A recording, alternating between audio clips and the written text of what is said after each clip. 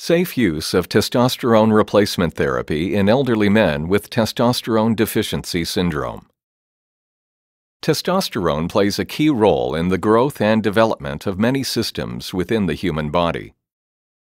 Beginning in the fetus, the undifferentiated gonads are transformed into the testes or ovaries. The testes produce two secretory products, Mullerian inhibiting factor or MIF and testosterone. These two products are responsible for the masculinization of the fetus. Testosterone, acting through androgen receptors, initiates maturation of the internal male reproductive organs. The conversion of testosterone to dihydrotestosterone or DHT by the enzyme 5-alpha reductase stimulates the urogenital sinus to transform into the urethra, the periurethral glands, and the prostate gland.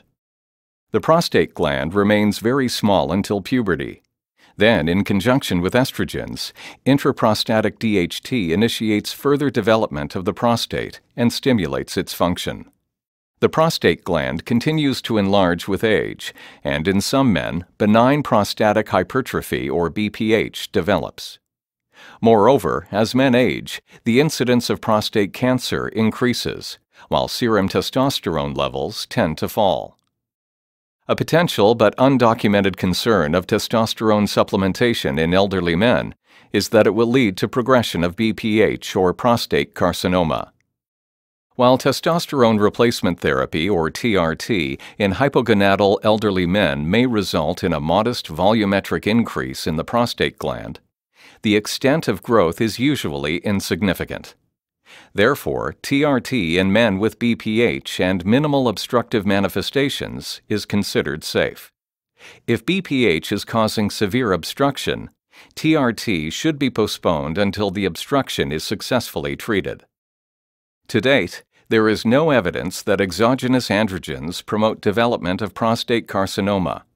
However, an existing invasive prostatic carcinoma may progress vigorously as a result of androgen therapy. For this reason, testosterone replacement therapy is contraindicated in men with an existing prostate carcinoma or men with potential subclinical prostate carcinoma.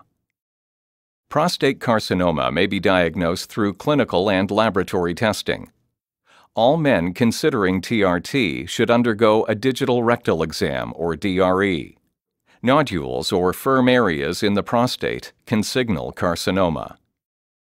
In addition to a DRE, a laboratory assessment of prostate-specific antigen or PSA is suggested. PSA is produced in the epithelial cells of the prostate, and under normal circumstances, only small amounts escape into the bloodstream. Prostate enlargement, infection, or disease can lead to breakdown of the epithelium, allowing more PSA to enter systemic circulation. Thus, PSA levels above normal are cause for concern. Patients with abnormal findings on DRE or with an elevated PSA level should be referred to a urologist to evaluate the risks and benefits of testosterone replacement therapy. Appropriately powered long-term safety studies are not available, but current thinking is that with caution and vigilance, TRT is safe and effective in elderly men with well-documented TDS.